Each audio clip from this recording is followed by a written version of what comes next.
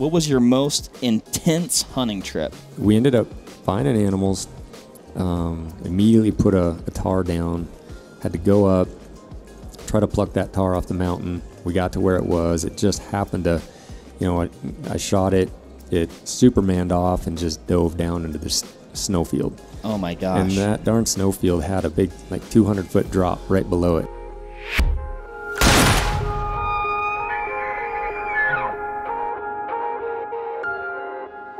All right, what is up, everybody, and welcome to the live Q&A in the Vortex booth at the Western Hunting Conservation Expo.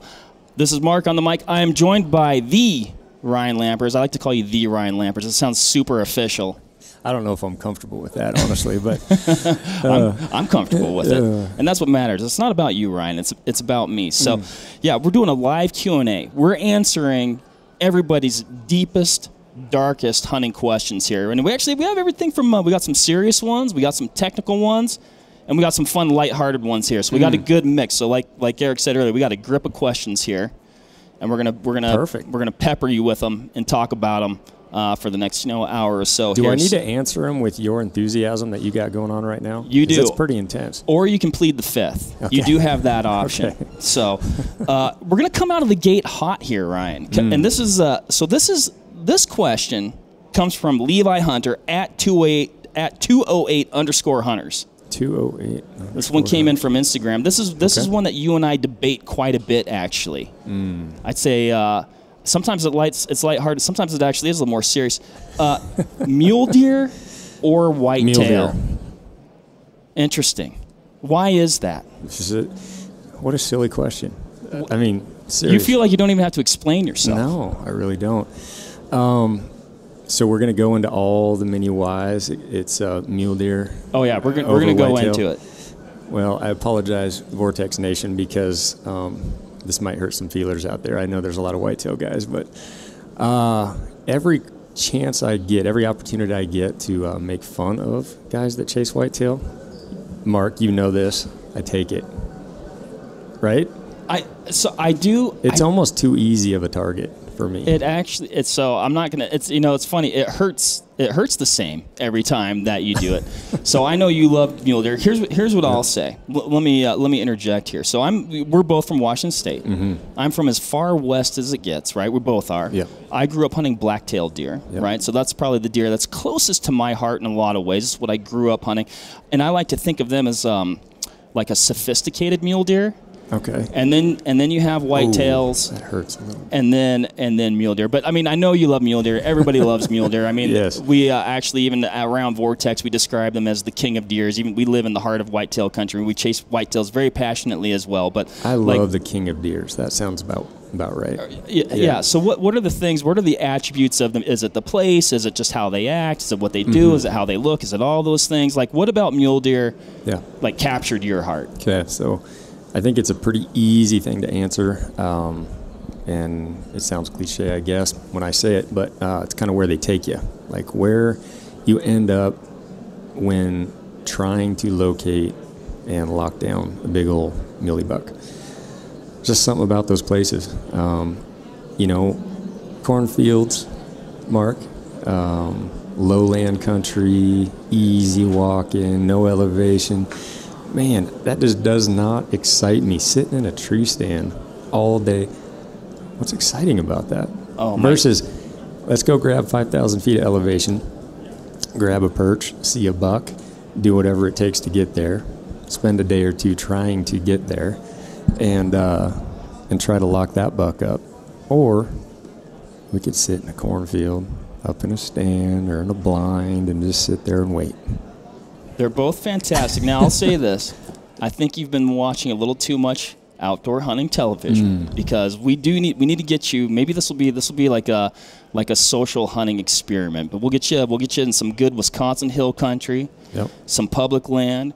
We're going to come in hot. We're going to look. Okay. We're going to look at our digital mapping programs. We're going to drop pins on pinch points and saddles. Try and figure the stuff out. We'll go in. We'll read some sign. We'll do some hanging hunts. We'll get you in a tree, and then you wait. Okay. You lost me right there.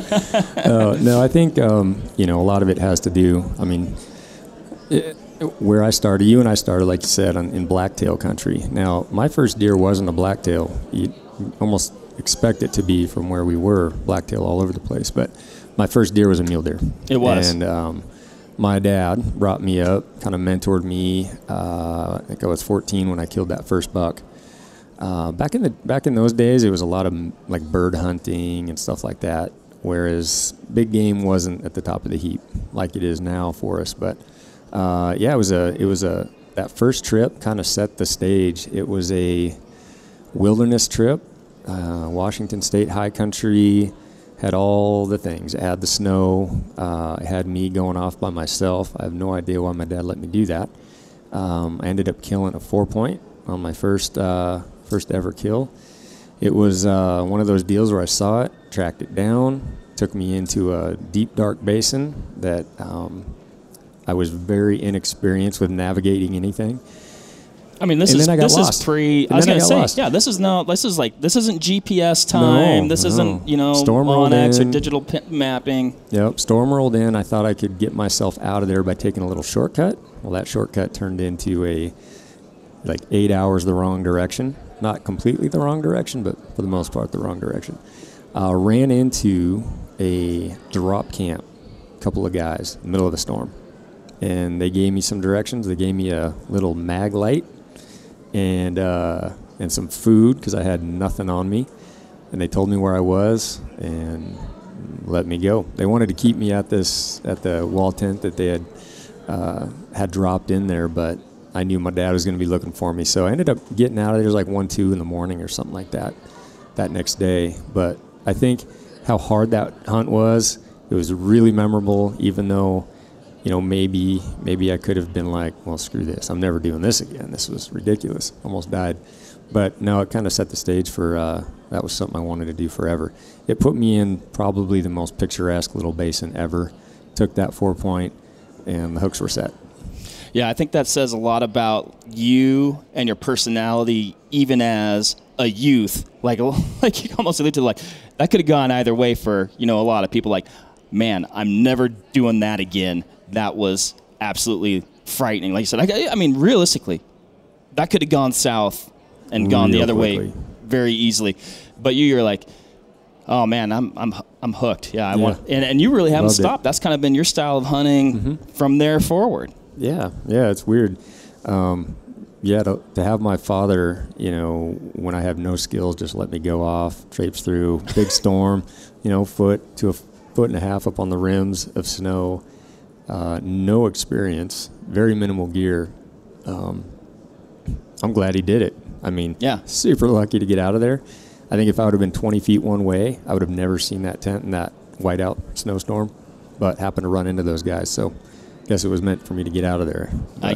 I guess so. Well, I'm glad you're sitting here today. Let's we'll go on to number 2. Oh, this is a good one. You chase a lot of critters. You knock a lot of critters down. Do you have a favorite wild game recipe? That's kind of like, what's your favorite hunt of all time? There's so many. I think if I'm just, thinking about what we eat the most, we do a lot of our own dehydrated meals now and freeze-dried meals for the hunts. So a lot of the game that we take in the fall ends up going to meals we make for the next fall. And, I make a lot of really easy dishes like vegetable curry, bear meat. One of my favorites. You can eat bears? With rice or quinoa, you can eat bears. That was sarcasm, really by the way. Yeah, I know. I was just talking to a guy, and I was telling him about a bear hunt, and he said, "What do you do with those darn things?" And I was like, "Well, we eat them. They're really good. Trust me, they're really good." And I know a lot of people have heard for years that they're not, but no, they're some of the best.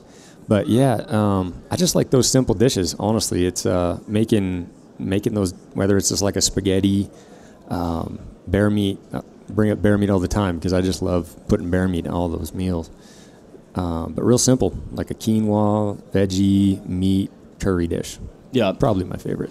And that's awesome too. Like there's something incredibly satisfying about having, some meat from the year before, whether it's something a little bit more elaborate like what you're doing, or even just some summer sausage that you had made up and you carry it with you on the hunt, and you might even be eating that animal on the same mountain that you took it on Oh yeah. before, and Yep. there's just something meaningful. You can reflect on that. It's just like super satisfying to kind of like Absolutely. I guess bridge those two things together. So Yeah, and you could take it even further if you're a gardener, because we like to do a bunch of gardening. So we take a lot of those vegetables, we add that to the meat, and then we've got this whole meal that we kind of self-made.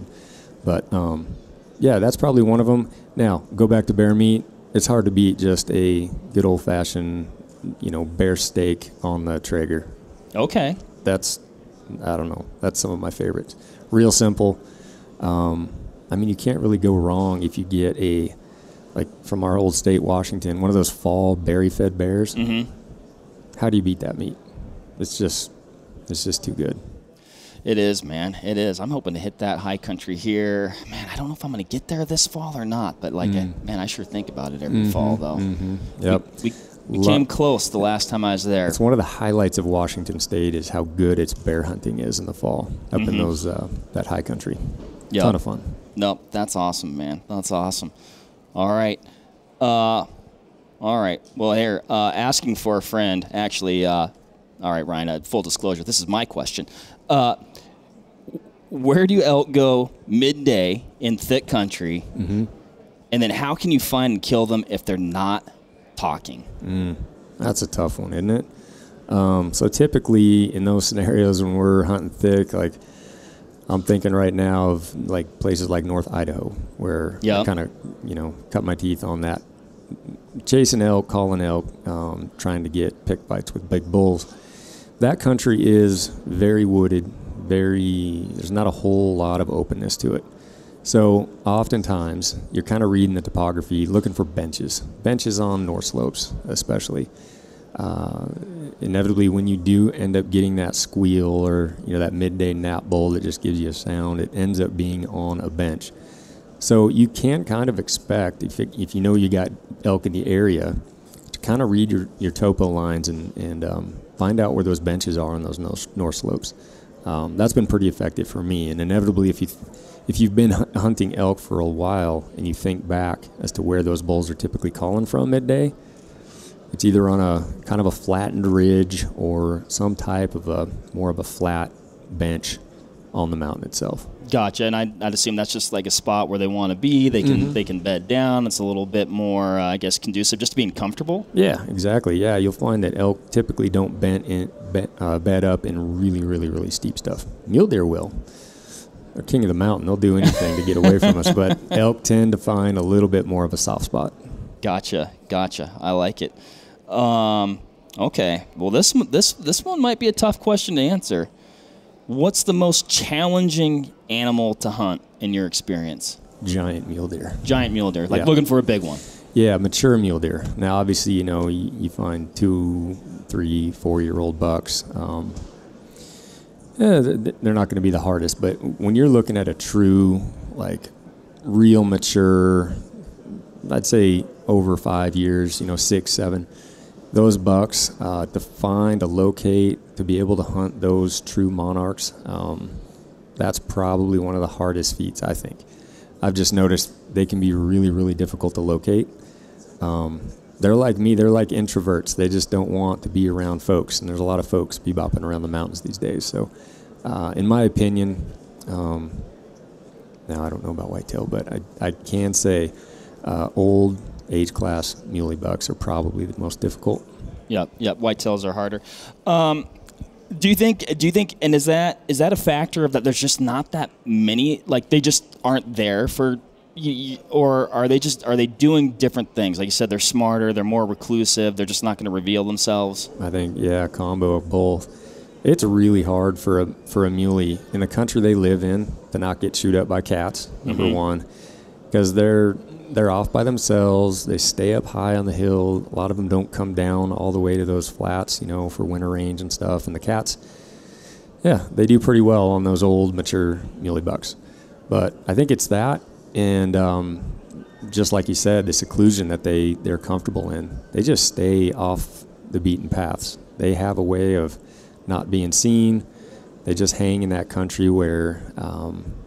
and it's some of my favorite country to hunt is those areas where there's a real low density. You're not seeing a lot of deer. you're looking for one deer, maybe. You might only see I'm thinking of some areas in like western Montana. You may only see one halfway decent buck in 4 or 5 days of hunting, if you're lucky. But oftentimes those will be the real good mature bucks, the older age class. So I would say that has a lot to do with it. They just want to be off by themselves. Yep. I'd imagine going into an area like that where you're talking about where you've got low density but, potential for finding, one of those older bucks, you probably have to shift your mindset and your expectations a little bit and go into that knowing like, hey, this is going to be tough. Yep. I'm not going to see a lot of deer, so not seeing deer get you down or get you discouraged. Yeah, for sure. I think most people, me included for most of my hunting career, I think, when you're not seeing bucks for multiple days in a row, it's pretty easy to lose focus and want to go somewhere where you are seeing a lot of deer, where it just doesn't feel like a needle in a haystack, mission impossible. So I think that tends to drive a lot of hunters away from those areas where there's real quality bucks. But in the end, if you're willing to stay out there, see very few deer, few bucks, and play the patience game, I mean, it does take an incredible amount of patience, something that I didn't have in my 20s and probably early 30s. It took a long time of figuring out, like, this is what it's going to take to be able to stick it out, be diligent, and, spend as much time as it takes to locate one. So I bet it is extremely satisfying when you do locate that one. And I mean, it's just really like any hunt where you grind it out, man. When it finally pays off, like it is, I mean, it's the sweetest thing. Best feeling in the world, yeah. Maybe I'll field this one. How do you use the dead hold BDC reticle? Which that's a common reticle. You'll see variants of BDC style reticles. If you don't know what those that acronym is, it's ballistic drop compensation reticle. So it's going to be essentially on the vertical stadia, you're going to have a series of marked drop references. I know you've used this reticle a lot, Ryan, but I don't know, it was an optics question, so I was like, figured I'd jump in.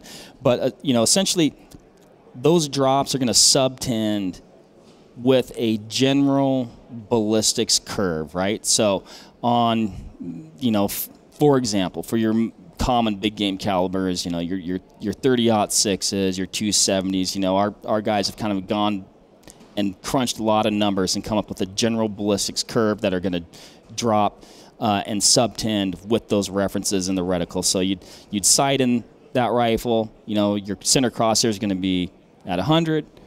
Then your first drop reference is going to be 2, 3, 4, and then if you get a range and it's kind of in between, it's designed to get you in the kill zone. It's not going to be as accurate as a reticle that maybe subtends in mils or MOAs, where if you've gone through the process of getting your ballistic data, I mean, you can hold, hey, I want to hold 3 MOA, perfect, right. Or whatever that happens to be. But that's the general way you'd use it, and then you can kind of go and extrapolate that and be like, okay, I'm shooting a hotter cartridge, so that's going to go and subtend a little bit different. You might be shooting a varmint cartridge, that's going to subtend a little bit different. Actually, the instruction manual in the box for our scopes is going to have that information, so if a person has that scope, they can look that up, and that's going to get them in the ballpark. We always recommend that's a starting point.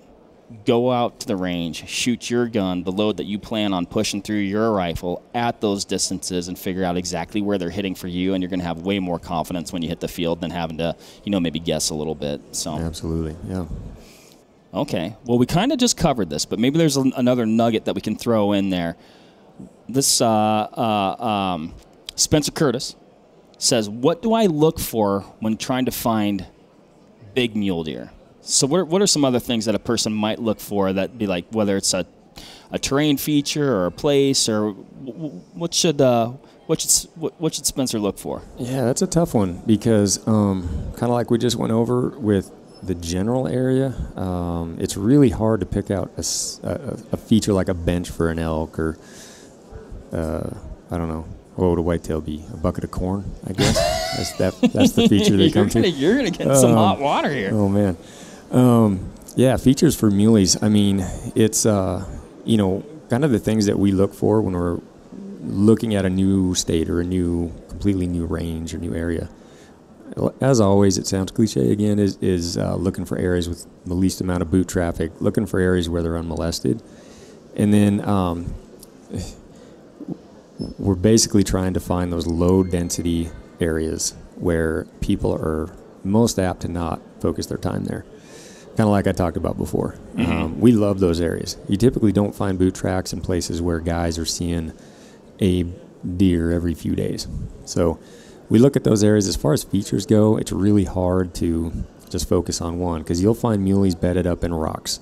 You'll find muleys bedded on steep timbered chutes, Ave chutes, down in the bottoms. I've seen them top to bottom. So it's just really good glass, spending a lot of time and being really diligent. But kind of the things that we're always looking for, picking out those new areas, trying to find a mature buck, is areas with the least traffic. Unmolested deer are much easier to hunt than areas where there's just a lot of people looking at them. So yeah, it sounds like you're looking for areas with low densities, not a lot of hunters, probably because there's low density of deers, and that's plural, by the way. And then you're putting on a lot of your own boot traffic. Yeah.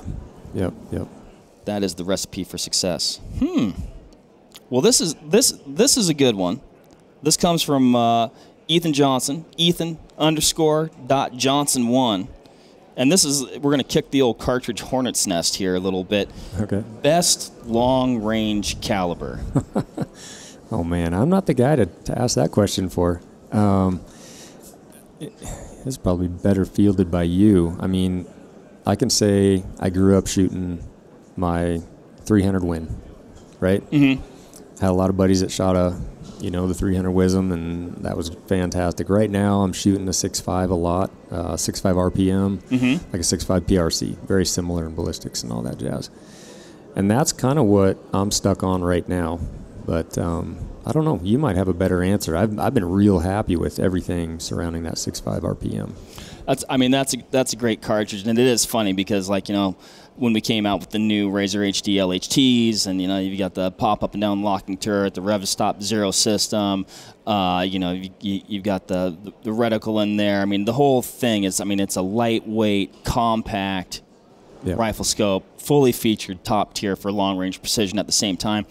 And you had it, and you went on this fantastic hunt, and I'm like, tell me about the hunt, and you're like, yeah, and then I shot this one at 50 yards, and then I shot this one at 100 yards, and I'm like, boy, you're really stretching that thing's legs a little bit. But no, the 6.5 PRCs, the 6.5 RPMs, they're great. I've always been, everybody likes what they shoot, you know what I mean? Yep. It's kind of, I think that's natural. I've been a fan of the 300 Wisdom, 300, WSM. That's a great all-around kill and stick cartridge for me. It's great for some long-range stuff, just a good do-all.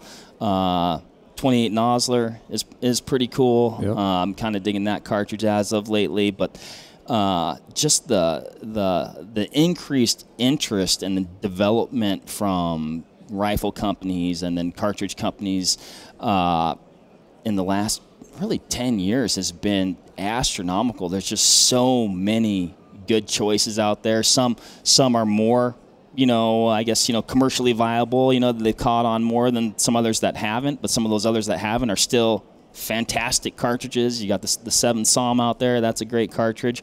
But I was even debating that with our own Ryan Muckenhern the other day, and that's not too far off from the 280 AI, which has been around for a while, So it's kind of a lot of some of the stuff is, what once was old is new again, and vice versa. So there's a lot of great options out there, and there's no question the options are better than ever. The ammo's better than ever. Rifles are more accurate than ever. Optics are more accurate. You got rangefinders, ballistic calculators. If you ever... It really is hard to go wrong right now. It is hard to go wrong. I feel like we're in a renaissance of long range right now. Yeah, and, we're, like you said before, right now I've been playing around with that 6.5. Basically, it's like a PRC. And, we're not taking the longest shots.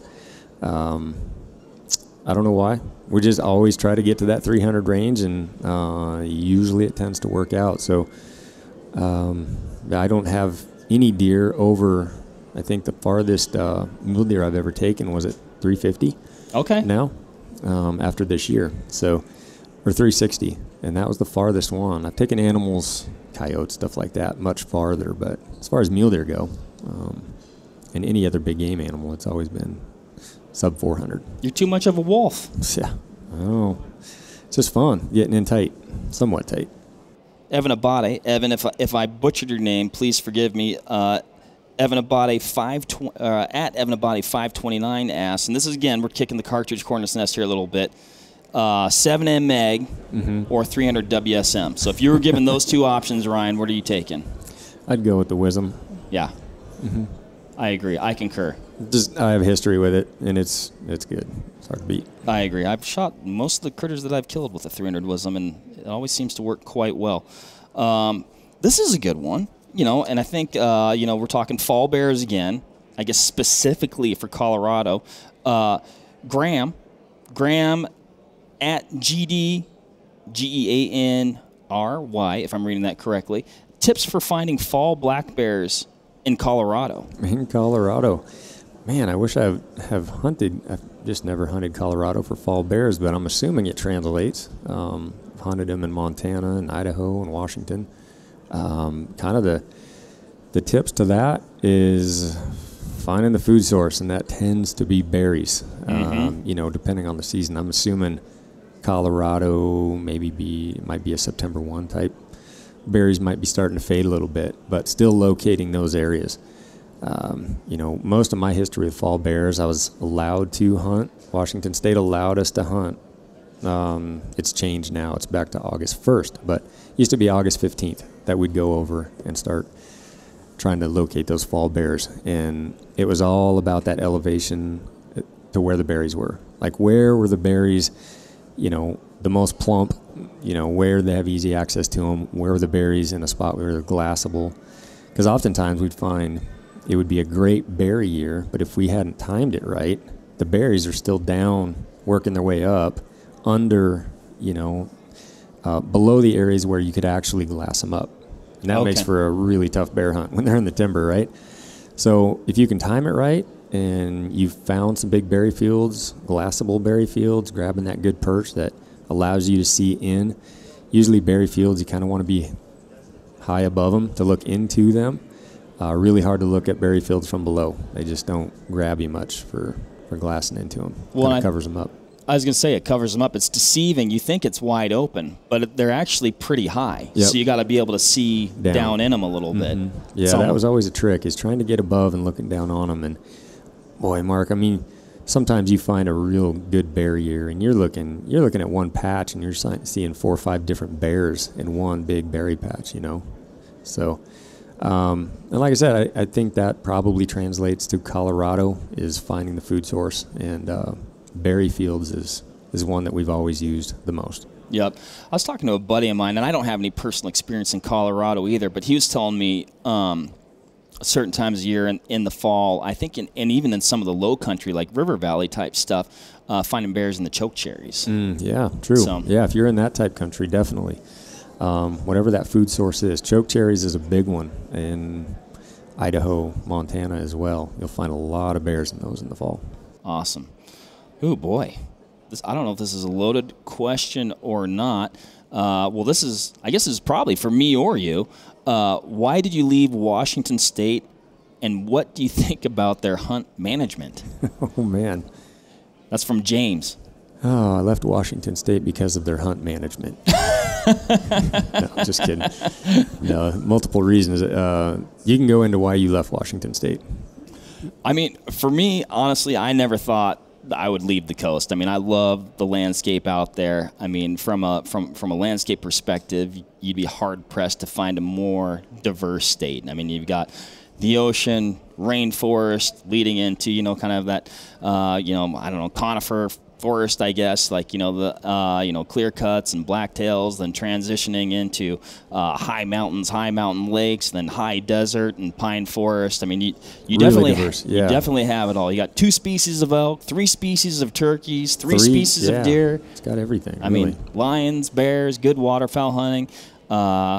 but I left, I guess, for work opportunity. Like I said, I never thought I'd leave, and got an opportunity at Cabela's and was there for a number of years, and then got the opportunity at Vortex and haven't looked back. And you know, through my time at Cabela's and at Vortex, that's when I fell in love with these darn whitetails, Ryan.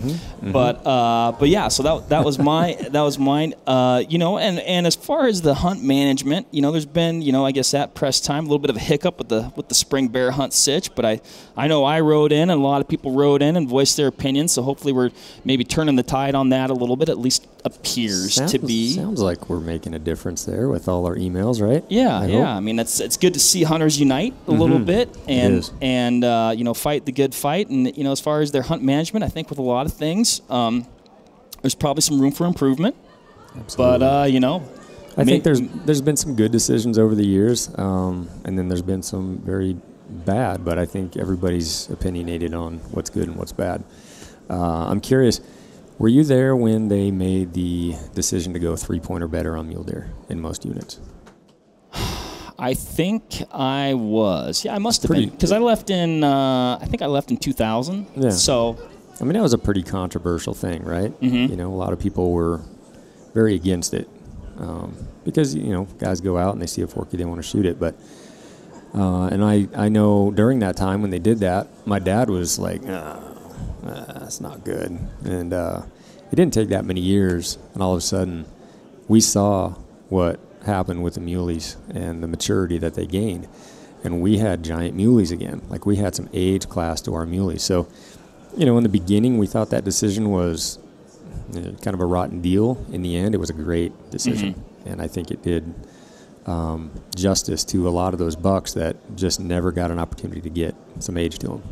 Yeah, I think there's a lot of benefits to something like that. That's hard to see on the front end, right? You know, because it's impacting how you've always hunted. You know, you get an opportunity, you want to be able to take it. You know, don't tell me what deer I can and can't shoot. But you know, as hunters, I think oftentimes, like, number one, like, I love big bucks as much as the next guy. Yeah. But I think that's also doing things from a biological standpoint, and you're getting a little more balanced age structure of bucks kind of throughout the, you know, the 1, 2, 3, 4, 5-year-old bucks versus, you know, cropping a lot of those deer just kind of at that 1, 2 level and not ever getting past it. Yeah, I mean, you know, spikes and forkies don't have many smarts to them at that point. They get killed pretty easily, and there's nothing smarter than an old cagey muley buck. We know that, right, Mark? Yep. Yeah, I'll admit, young mule deer are about as dumb as they get, so too easy to kill. But yeah, I think why I left Washington State, like you said, it was hard. It was a tough decision. I mean, I held my wife there hostage for over 20 years of marriage, and she wanted to go to Montana where she was raised. We hunt Montana every year. We loved going there. It was great. And Washington's a little busy, you know, the coast, traffic, stuff like that. Yeah. And the hunt opportunities in Montana are fantastic. Really long, drawn-out seasons. Like 6 weeks of bow season and 5 weeks of rifle season. Everything stacked up, as Montana was just a little bit better for raising our kids. So that's what we wanted to do. Get a little bit more just get them out in nature more. And we found that there's better opportunity in Montana. Awesome. So this will be a good one. I like this one. This is from Joe Thurston at J Thurston. What optics are you rocking for open country mule deer hunting? Oh, I'm curious to your answer too, because I go back and forth between 10s and 12s all the time. Like, it just changes with each trip, it seems like. Like, say, Washington hunting, I never went beyond 10s. It was always like 10 by 42s. More open country, big country, Colorado, Nevada type country, I'm bringing the 12 by 50s. Yeah. And that's just a perfect everything for me. But those 10 by 42 UHDs are pretty hard to beat, right? Yeah. So I use those probably more than anything in a lot of the country I'm hunting, but 12 by 42s and that big stuff. Yep. I've found Arizona is one of those places where I use a little bit bigger glass as well. Yeah. Yeah, I would basically be right in line with you on that one. Now, you hunt mule deer a lot more than I do, so I'll speak from this from more of just like an open landscape hunt perspective, coos deer perspective, even high country like alpine bears up in those 12 by 50s are tough to beat. If you know you're predominantly going to be in open country and you're going to bring a tripod, which I would say that's a necessity. Yeah. Bring a good tripod with a good fluid head, and get to your glassing point. Get those things on a tripod. It's going to be phenomenal. I was chatting with Mike McDowell. He's one of our in-house guys at Vortex, and he was quoting a study. We were actually doing a podcast the other day where he had, they'd done the research, and essentially when you put an optic on a tripod, you essentially like double its performance. So like if you're using if you're hand holding a 10 power bino and you add a tripod, you're effectively going to have like a 20 power bino, just because of how being steady is going to, I guess, improve your glassing ability. So you do that, with a 12 by 50, man, you got a 24 power optic, essentially, from a use perspective. Yep. You can do some serious work. And so those 12 by 50s, I mean, it's just a good, the UHDs or the original Razor HDs, those are probably the ones that I'd personally lean to for that type of glassing. You're just going to be able to do some serious work. And then I'd have those. That 12 power also, as you know, you can hand hold it too, though. So you can keep it in your bino harness, and you've got the stud for your tripod adapter when you want to lock it in, but you need a quick look at something, bam, you can go do that. You can throw it on the tripod. You're going to have that versatility. I'd probably couple that with a 65 millimeter angled Razor spotter and then a Razor HD 4000 rangefinder, and I think you're off to the races. Man, that's the same system. Because on the spotter, it's interesting. That 65 goes with me more than anything else, probably like you. And yet, the old 11 to 33 that I've had for so long, man, Washington State or elk hunting, and that's always in the pack. I don't even bring the 65. If I'm bringing a spotter in elk country, it's going to be that 1.5 pound 11 to 33. That thing's money for elk hunting. Yep. Mule deer hunts, coos deer, stuff like that. Yeah, the 65 tends to find its way into the pack. But yeah, no, I'd agree with all that. And that 4000, that thing's money. I bring that on my archery hunts. Just because even at a distance, the advantage of having that thing where I can reach out, hit something at 2,000 yards, hit the feature, hit the animal, know exactly the distance between the animal and the feature. It's kind of nice to do from a distance. Yeah. So there's a big advantage to having something that really goes out that kind of range. Yeah, I think, a lot of folks go, why would I ever need 4,000 yards, Sure. And number one, it's just going to make it even more effective, faster, more accurate at those closer ranges, just because you have that increased capability. But along with that, like you said, your stock planning, your route planning, finding out, sometimes it can be deceiving too. You're like, man, how far away is that deer? How close are we going to have to get to a shot or to shoot it? And then you might find out that, man, across that canyon, that's only 600 yards. And I've got the rifle and the scope combo and the ballistic data, that's a very doable shot, right? If you've practiced, The only other thing I'd throw in there as like something that I might personally do is, we were talking about long-range cartridges and long-range shooting.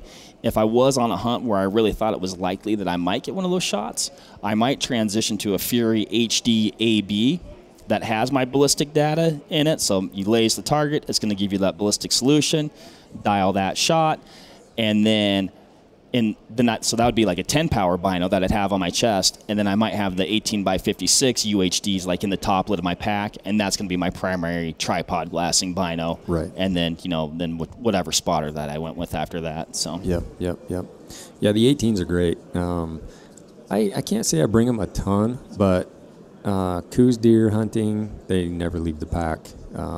They're wicked important in that giant country where you're looking at tiny deer.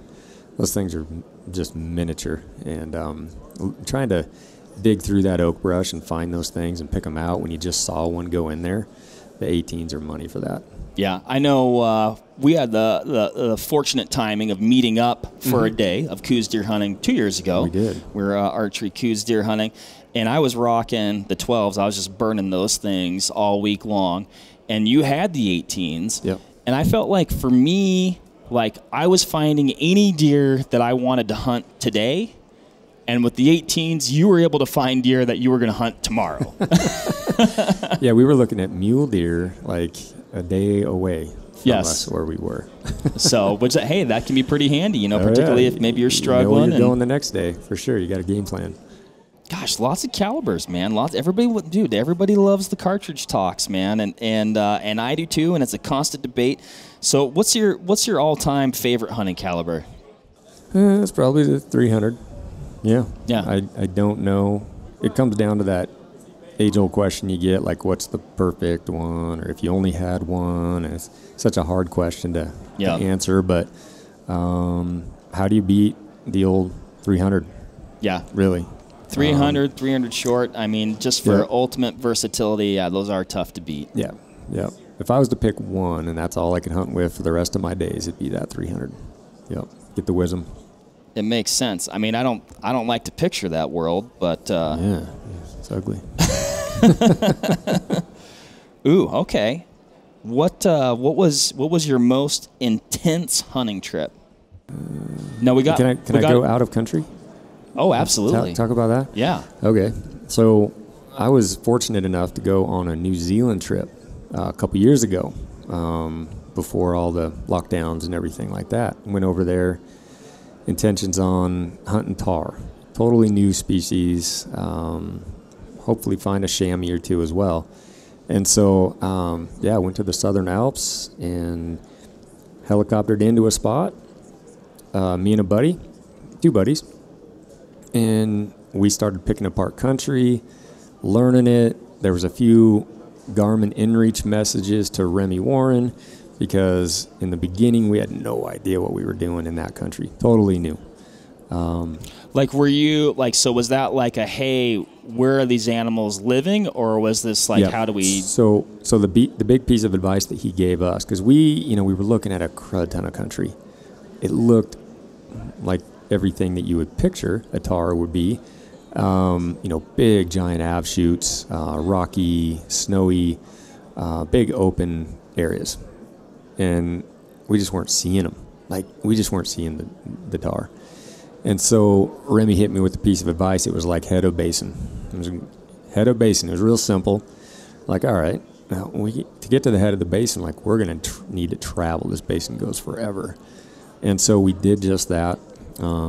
Put some time in, multiple days on our back, stuff like that, and went for it. Head of the basin, got there, started picking apart the top of the rim, which was, another 1,500 to 2,000 feet up. And we started seeing tar. And it was something so simple, but we just hadn't got up to that point yet.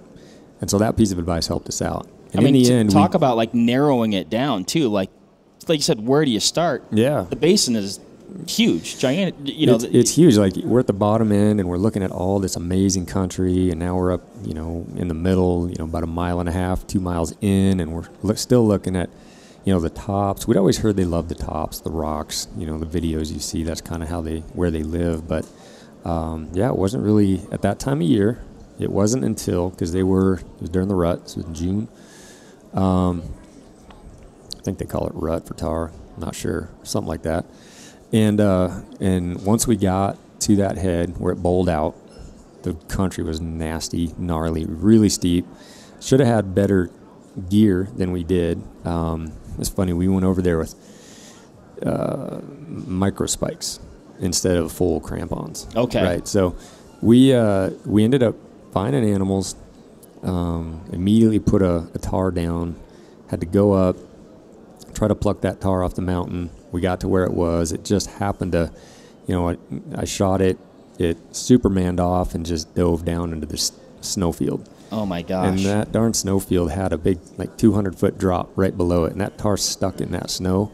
And we had to get out there and break it down, basically with that snowfield just disappearing right below us, And we were very underprepared for that type country. Yeah. It's not often that in the States here hunting mule deer or elk or bear that you need climbing gear and full crampons and all that kind of stuff. But we should have had it. We really should have had it. But we made, do with the best we had equipment-wise, and we ended up, getting a few really nice tar, ended up in the chamois, and probably more pucker went into that hunt than any other hunt in my life because of the steepness, frozen snow, deep snow, always worrying about starting to slide and not being able to stop. Mm-hmm. And so, I would say, very, very, very sketchy place, but it was so much fun. And now we're itching to get back there. I mean, it was like death-defying steep type country, but we're itching to get back there. But they won't really let anybody into New Zealand right now, so we're hoping that changes eventually. Yeah, I mean, what you're describing, I mean, it sounds sketch even with the quotation mark right equipment. You got a better crampon. Maybe you've got like an ice axe or something like that to self-arrest with if you go. Yeah. But, I mean, if you go, I mean, like that snowfield, I mean, it almost sounds like an avalanche shoot-ish. I don't know. Like, that does... there was a spot, in fact, where we took a couple of different bowls on that mountain right across from us, and there's avalanches going off all day. Oh, right. Naturally. So you're being really careful of your fall line. Like, you're making sure that you don't put yourself in a position to, have something come over top of you. And you're also trying to, and it was pretty near impossible to put yourself in a position where if you slip, you're not going off a ledge. Right. That's the goal, but it was never possible in that country. There was always a fall line that wasn't that safe. Like, and these cliffs are really, really huge, big, steep drops. But, I thought about my girls a lot on that trip, going to grab these tar, because it's like, man, that life insurance might just come in handy for my wife on this one. I don't know. Yeah, no, I mean, it sounds awesome. I can see why you're itching to get back. No, I mean, and it's those hunts like that, they test you, you live to tell the tale, which is awesome. And I think somehow while you're there, you know that it's probably not the best idea, but somehow when you get back, and I've been on hunts that are probably more tame than that, but I guess kind of some similar things. Over time, you kind of somehow forget some of that, and you want to go back into it again. I know, it's crazy, right? Yeah, no, it's like you're itching to get off the mountain because you're in a bad spot, but then you just can't wait to get back into those positions. And no, one of the funnest hunts I've ever done, but it was definitely the scariest hunt, probably close to the scariest one that I've ever done. I believe it. It sounds very intense, like you said. Well, it's funny because there's huts in New Zealand, so you can actually, sounds weird, but there's huts all over the place. Yeah, it's almost like a Forest Service cabin, public use, first come first serve type thing. Yeah, yeah, and they're pretty nice. Like, they're really well kept. They're not run down and they do a great job with that system. We ran into a couple of guys later in the week, and they were looking up at us with the spotter, and they said, because our buddy, he ended up dinging up his knee, he had to go back down, and he ended up staying at a hut. So it was just me and my buddy up on this mountain now. Okay. So he went down there. You're down to two. Okay. Yeah, we're down to two guys, and so these guys are all down at a hut, and they happen to be looking up where me and my buddy were, and they said, they said to Luke, they're like, "Oh, those guys look scared." Because I'm sure we were just like, tiptoeing across these av chutes with these big, drops below us, just, clenched as much as we could toe pick in and dig our fingernails into these places.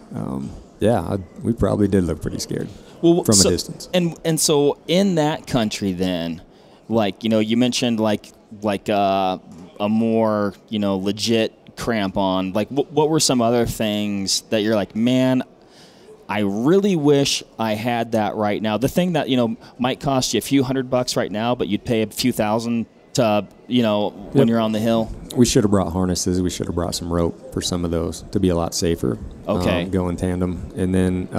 so you would have kind of harnessed in and maybe lowered yourself down and been able to work from that secure position? Yeah, let one guy get across. Okay. Before sending the other. Yeah, there's a lot of things we could have done, should have done if we'd had the gear. We just didn't have the gear. Yeah. So we were still going one guy across. But, that wouldn't have helped the guy if he would have slipped on his way across, whereas a harness rope would have. So a better ice axe than what we had for sure would have been smart.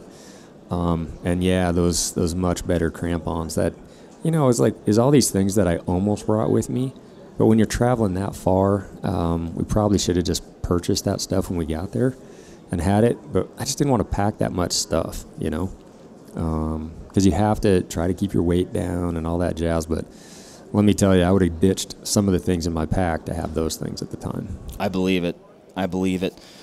Got another question here. This is this is one. Maybe I'll field this one actually, but it's a really good question. This guy says, my kids chat competition. What makes you, Vortex, a better company to buy from? And this is from Amanda. Anyway, Amanda. So I'd say with Vortex, we have a very diverse lineup of competition optics. Now, there's a lot of different types of competition. You've got your multi-gun, you've got your precision rifle, you've got precision 22 stuff, you've got F-class, you've got anything under the sun, right? So you might be using anything from a red dot sight to a long-range precision, fully featured scope to a low-power variable. I'd say within all of those categories, we have different tiers of price and quality. And if you're talking kids, right, or outfitting multiple kids, that can get pretty expensive. So being able to have a high-performing, I'll talk low-power variables, a very high-performing, feature-rich optic that's not going to kill you in your pocketbook. So maybe you're even trying to test the waters. It says your kids are talking about competition, so maybe they're not even into it yet, and you don't know if they're going to stick with it, right? Being able for them to dip their toe in with a high-quality, high-performing optic that doesn't break the bank, I think is a good way to get started. And then, I always say we work really hard to build high-quality, high-performing optics, and we hope you never have an issue. But, the Vortex customer service, if you ever do, no matter what happens, if you run over it with your truck or whatever, something catastrophic happens, it truly is a lifetime, unconditional, no-fault warranty. I know as a kid I broke plenty of things. I don't think kids have changed too much, so that's kind of a nice thing to have in your back pocket if you need it. They still break things, yep. All right, let's see. What's up next? What are the most affordable options when outfitting a family? All right, another family question. Perfect. Says I hunt and have 3 kids hunting, 16 years to 12 years. It's getting expensive. Yeah, I bet it is. Yeah, no kidding. Options to try to find affordability with kids. That's a tough one because it feels like, number one, they're always growing. And that we burn through more boots and clothing every year. It gets really expensive. I don't know. That's a tough one. I don't really have a good answer. Hand-me-downs are great, but if you don't know anybody that has that, that's a tough question. What would you say to that? It's tough because you want them to have good enough gear that they have a positive experience, whether that's, a rifle, optics, clothing, being comfortable is a huge thing. Good footwear is a huge thing. I'd say buy the best you can afford. And I guess the other thing is, possibly as they grow out of, hand it down to your kids if you have multiple kids. As they grow out of it, there's so many amazing platforms for selling used gear. You can probably, if you buy something that's actually decent quality, it'll likely hold more of its value. You can recoup some of your cost and invest that in, the next size up as your kids are growing. Yeah, I think boots is a hard one to skimp on. I know we invested in our girls' boots. I got 2 girls, a 6 and a 13. The 13, this is year 2 that she's been hunting, and we haven't put a whole lot of dollars into her clothing. It's whatever we could get. Used ski gear is what we've been using on those November hunts. It's nothing fancy. It's not a name brand. It's just what it is. Boots, though, I think if I'm going to spend anywhere, it's going to be those boots. Something that keeps their feet warm. Boots and mitts, those 2 pieces are the ones to go that I've noticed on my girls. So those are the things that are going to keep them outside. You start losing your hands and feet. Yeah, you can keep your kids entertained and you can keep them into the game if they got warm feet, warm hands, and lots of snacks. There you go. That's the secret to success right there. I think you nailed it. And I think you touched on a really big one there, too, though, is a lot of this gear, or cold weather gear, or outdoor gear, can be dual purpose, right? Those ski pants can be hunting pants, right? So absolutely. Just because it's not in camo doesn't mean you can't hunt in it. For sure. Yeah, and, my girls, when they come with, they're definitely not in camo. They're in, solid colored ski pants, generally. Yep. And those are pretty dang affordable, actually, when you start looking around. Yep. David S. asks, favorite hunting spot in Utah? David, I was going to ask you the same question. Oh, man, that's a question I don't have an answer to. I've never hunted Utah yet. It's a state I've never drawn. I haven't either, and actually, seriously, David, no, I've got a pile of points I need to burn, so maybe you could help me out on that one. Yeah, I got a bunch of points, too. I don't feel like that state has any love because I've yet to get pulled out of the hat on that one. But no, I'm going to be asking that question once I get drawn, too. I know. That's always a tricky one, too, because you don't want to publicly burn somebody's spot. Mm-hmm. But, okay. Let's see. Jacob Dowse? Is there any limitation on the warranty for the Vortex Razor 4000? And I'll say, no, there's not. I mean, it's our Vortex VIP warranty. It's across the board. It's all of our optics. It's all of our products. No matter whether it does or doesn't have electronics, it's covered by the warranty. If you ever have an issue with it, fire it in back to us, and we'll get it taken care of. So that's an easy one. All right. And I'd get your take on this too, Ryan. What set of binos is the most bang for your buck in the Vortex lineup? Man, I've been running those razors for a while now because I'm old and I've been in the game a while. So I don't know. What would you say to that? I mean, Vortex. Those will definitely get you some bucks, and they cost a few bucks too, though. So, if people know me, I'm indecisive. So I'm going to pick two. I'm going to say the Diamondback HD or the Viper HD binocular. And I guess, I always say bang for the buck, man. It's tough to beat that Diamondback. I know a lot of folks, a lot of guys, they go, man, I finally got my first good set of binoculars. And it's a Diamondback binocular, right? Yep.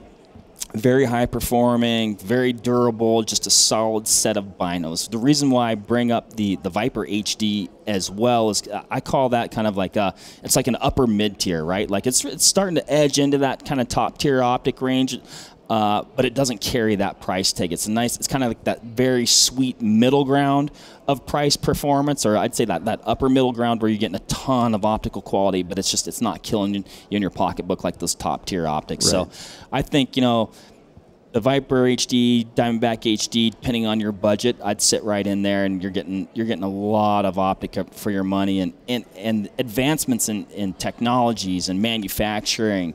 What we're getting today, for that $500 mark, is astronomically different than what you were getting for that same, even not that long ago, right? So, ton of performance there. Cool. This is a good one, and I think everybody who's hunting out of state bumps up on this question. This is from Luke Jordan. How do you go about a scouting trip? Maybe it's not, I think, likely an out-of-state hunt. Maybe you haven't been to that state before. You haven't been to that unit before. Yeah. What does your scouting process look like?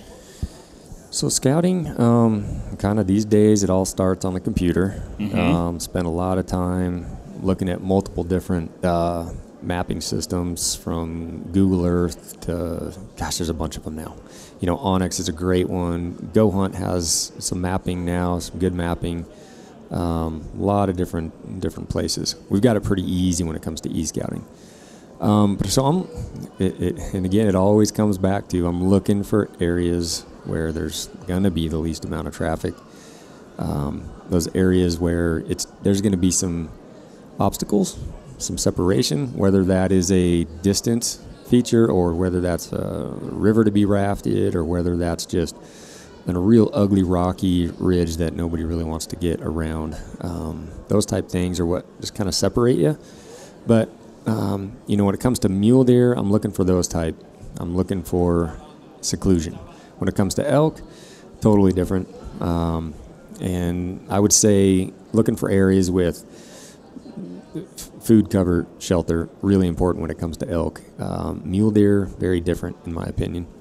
But, you know, if I'm going out of state, I'm starting there, I'm building a hunt plan, I'm putting together kind of areas where I think are going to be my top, you know, prospect, and I'm putting a lot of X's on the map well in advance of me ever getting and stepping foot at that trailhead, because there's a lot of things that can change. Like you're looking at your Google Earth or whatever, and it all looks good, and it's got all the features you're looking for, and then you get there and there's 30 cars in the parking lot, or there's, you know, a hiking trail that's, you know, just packed that at that time, or horse trailers and all the things that you just don't see on Google Earth sometimes. And so you want to have backups. You want to have different elevation areas where, you know, maybe the feed is already burned off in that area. So you want to have a secondary place where it's a little lower in elevation. So I'm putting a dozen different places on the map for that unit, and then just have an option A. If that doesn't work out, going to B, going to C, instead of trying to figure that out while you're there. So a lot of the scouting is just hoping that this place pans out. If it doesn't, then I'm going to option B. And, I mean, with the exception of areas where I can get boots on the ground. If I'm just going to a new range and it's within a few hours of my house, I'm going to try to get boots on the ground well in advance of that hunt, because there's just no replacement for that. But where it gets a little sketchy, I wouldn't say I'm the greatest e-scouter on the planet. There's guys that are much better at it than me, but is when you get multiple states away and things like that. So boots on the ground are obviously always preferred, but you don't always have that luxury. Yeah, I'd say that is a benefit, or one benefit of. It's tough when, well, it's good when you draw that tag of a lifetime, right? Because you're finally hunting a premier unit with hopefully, you know, good populations of, you know, good age class animals, right? But it's also one of those areas where you're not going to hunt year after year after year. So that boots on the ground is only going to pay off for, it could one year in your life. So like picking units potentially that you can hunt year after year, so you can put that boots on the ground experience to work year after year. You know, there can be advantages there too. You're never going to know it as well. You know, if you're going in one time, then you're at a real disadvantage for sure. But yeah, that's a tough one. It is a tough one. I used to, in my younger days, do a lot more. I'd take my summer and just scout. Shoot, I even did whitetail tactics, Mark. I put trail cameras on the mountain in places in mule deer country way back in the day. Woo. And then I kind of got away from that.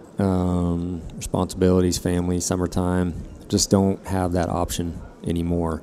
But one thing I'll mention, and I try to say this, I know a lot of people don't have 10 days to put together on a hunt. If I'm just talking about mule deer though, hunting new areas and out of state hunt, I think number one, to do that hunt justice, if it's a really tough tag, is trying to grab those days. Like, do whatever you can. Work extra hours ahead of time to try to get 10 days to put together, because it never fails. It's going to take you a few just to dial it in. Let's say you did all those things, you had 10 days, and you're thinking, I want to be out there for, like, the opener. Like, I want to be out there opening day. Would you scout for 5 days and not prior to the hunt, or maybe 2-3 days prior to the hunt? Like, how would you break down, like, your hunting versus scouting, and, like, I guess, the weight that you would place on both those things? Yeah, that's a good question. Depending on what was before and after the hunt, I would probably, if I had the time, and let's just pull a state. Let's say Nevada. They usually have, I guess, archery is in August. Mm-hmm. Let's say archery August 10th in Nevada. It's very early, so those bucks are in summer range. You're not really worried about them shedding their velvet, dumping down to that secondary, more timbered area. So I would probably start on day one. I probably wouldn't put in a lot of time before that, because I'm going to be scouting as I'm hunting. Mm-hmm. And then at least if I do happen to see something, I'm able to go after it. Now, in Washington State, on that archery hunt, those bucks, it seems like within that first week, they've either already shaken a lot of that velvet, or they're doing that during the first handful of days. And so I would go in a few days ahead of that so that I know exactly what buck I'm going to go for, because those bucks, I've seen it on September 7th, September 7th, 8th, 9th, 10th. Those bucks have already shaken. They've already dropped down 1,000 feet, and they end up down mid-mountain where they're almost impossible to find. Av shoots where it's really difficult to hunt versus more out in the open up on the top above tree line. So in that situation, I would definitely put more weight into the scouting and trying to make my best play with the opportunity that I had for 5 days.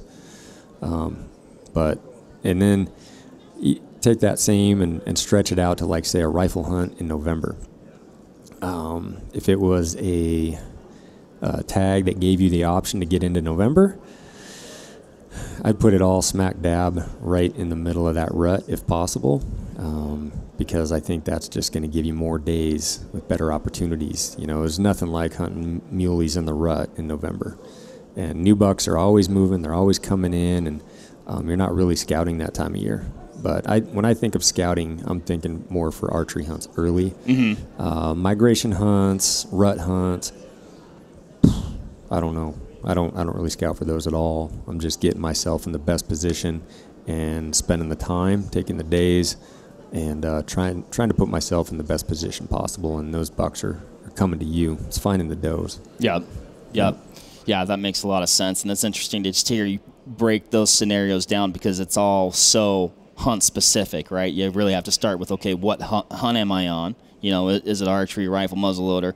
What state I am, where in the state am I going to be, what time of year, and then, you know, kind of gauging your scouting strategy off that. But I think, like you said, though, I mean, it really all does start with the aerial scouting, and then, as you know, and if you can get boots on the ground or some time before, mm-hmm. perfect. But I mean, realistically, that's not always realistic. Sure. You know. Yep.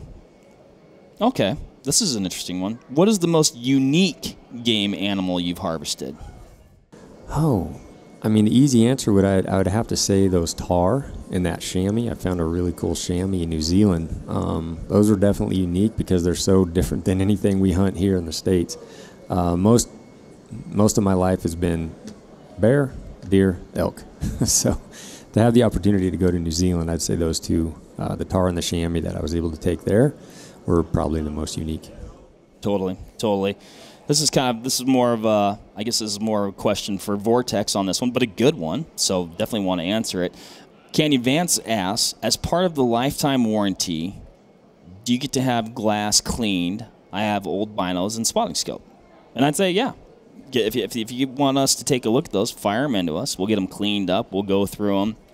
We'll make sure that they're in proper working order. We'll check to make sure that everything is, you know, even stuff that maybe you didn't ask us to look at. We'll probably look at them, just make sure they're in tip-top shape and get them back to you.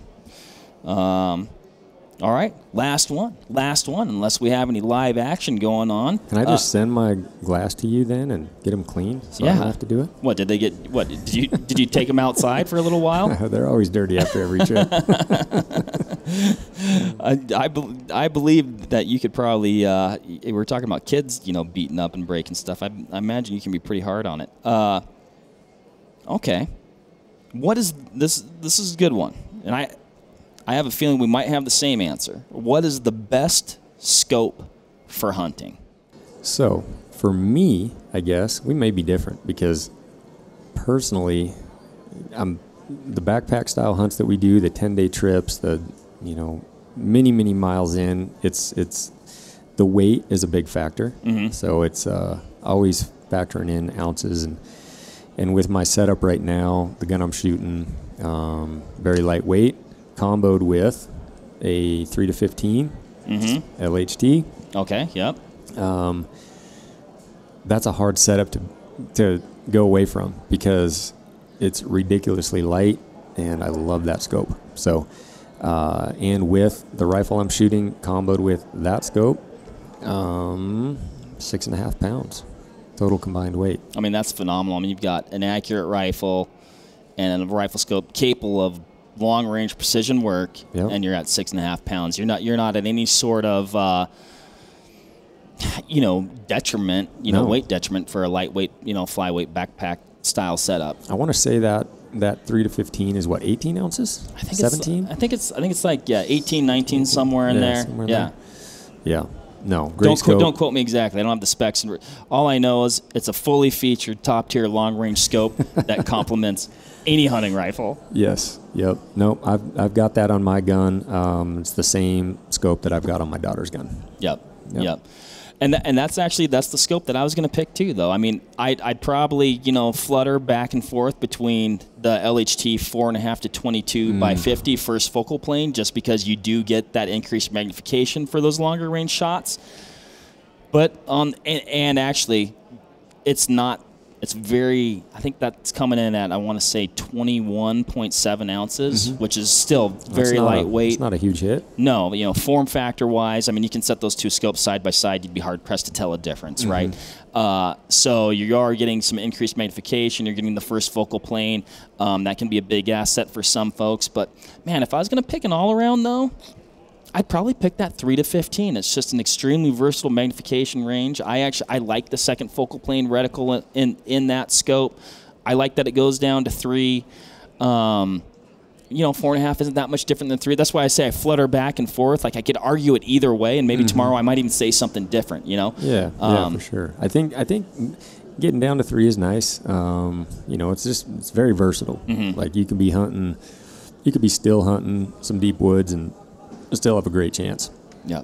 4.5 isn't much different, but yeah, there's just a few ounces more, and I'm not a real long range shooter, and that 3 to 15 is just perfect for me. Yeah. Maybe for somebody else, that 4.5 to 22 would be perfect. If I was like just hunting, southern Arizona or something like that, I'd go, 4.5 to 22. But for if you're asking me for the best all around, that 3 to 15 LHT is where it's at. Yeah, I'd agree with that. So, Ryan, that's the last one. That's it. I think you got off fairly floating easy. Around here. I think that's about it, man. Okay. As always, it's always so awesome chatting with you. Your wealth of knowledge. I appreciate answering all these questions. I appreciate answering my question that I snuck in there, and hopefully we'll see you here on the mountain at some point. No, that'd be great. Love to do it again. So thanks for everything. If you have any other questions for us or Ryan, definitely let us know. Hit us in the comments. We want to answer your questions. It might become a future podcast topic. We can get Ryan back on. And until next time, happy hunting and shooting, everybody. There you have it, folks. Thank you very much for listening. As usual, give this video a like if you liked it, comment something below, and give us a subscribe to the Vortex Nation podcast channel. It would mean a lot to us. Also, why don't you give us a follow over on Instagram while you're at it, at Vortex Nation Podcast. We'd love to hear from you over there, and we'll keep you updated with all kinds of cool photos and videos from our adventures that we do here. Otherwise, we will see you on the next one. Thank you again. Happy hunting and shooting, everybody. Have a good one.